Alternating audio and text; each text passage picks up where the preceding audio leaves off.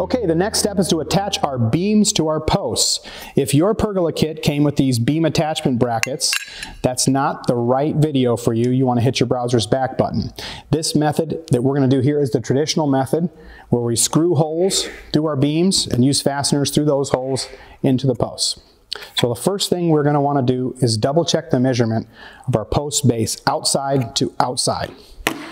So we grab our tape measure. Yep. And here we are right at 96 inches. That's great. This is a 10-foot pergola kit, so that means that our beams are 10 foot, our posts are at 8 foot, and that will give us exactly 1 foot of cantilever past this post part right here.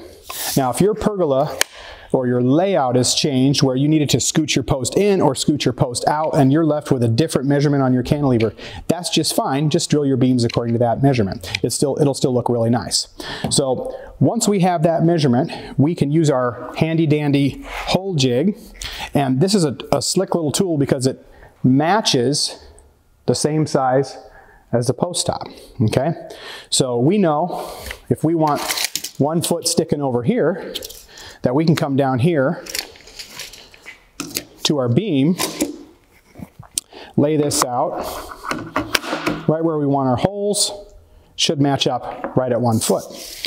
If your pergola kit has a 5-inch post option or a 10-inch round column option, this piece won't work just like that. You're going to want to measure from the center of your post mount up here and make a little mark on the center of your jig and just do all your measurements by center.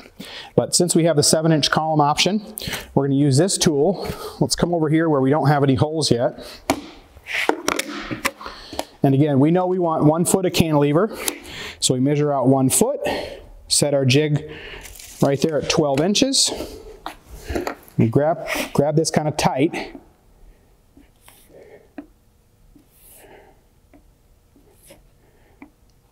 And we make a mark right in the center of each one of those holes. Now I like to lay out all my beams together here in a row. There's going to be 4 of them before I drill. And I'd go ahead and I would mark every single beam. For the sake of time, we're going to skip that and get right to drilling. So once we have the beam marked, we want to make sure our aluminum is inside, all the way inside. We can take our 5/8 bit and make a little hole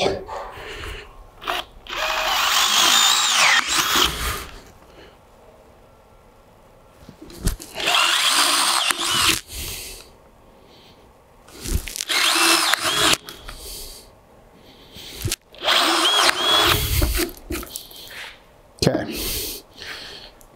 That hole should leave us a nice mark in the aluminum. We grab our WD-40, and here we're going to use a step bit. It makes a really nice wide hole, and we're going to drill right through that aluminum.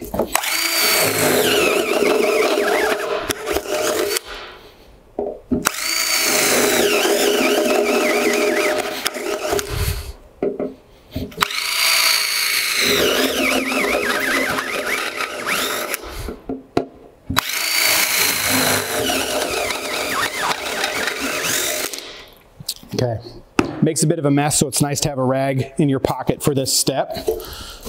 Okay, so these, when we slide it back in, should just leave us a nice little hole right through the top of the aluminum. Sometimes you have to kind of deburr the hole here in the vinyl. I'll just kind of stick my 5/8 bit back in there and clean out those holes.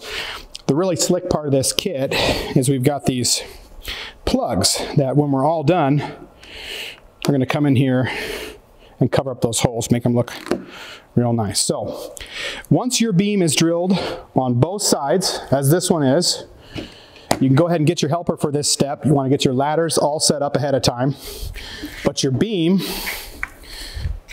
can go up on your post.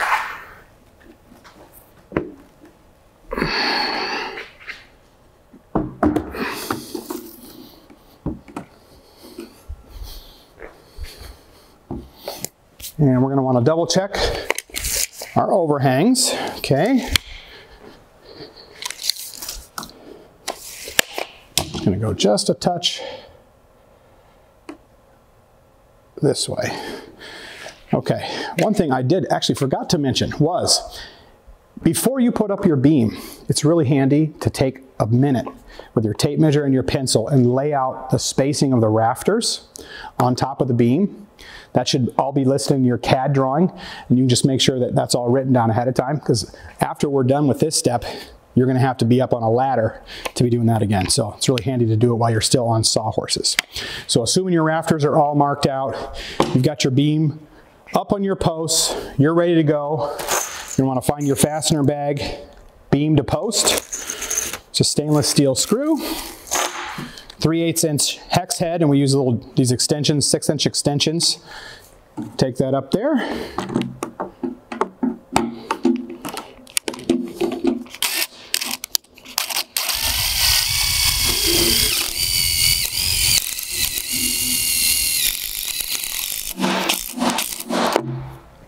Great. Now, I don't know if you noticed there, when I was screwing that in, this beam always kind of wants to kind of come back out once you go through the end of it. Just keep pushing, and once it sucks down tight, it'll fix all that stuff. So you don't want it to come out and then stop, because it's real hard to get it lined back up again. So I just push right on through it, and you do that same step for all 4 of these holes. Same again for that side, and when you're done, I always keep these plugs in my pocket. Just come in here, plug those holes, and away you go. So you'll repeat that step for the back side of this beam, and if you have a freestanding pergola, there'll be another beam on the other side. If it's attached pergola, you're all done with attaching your beams.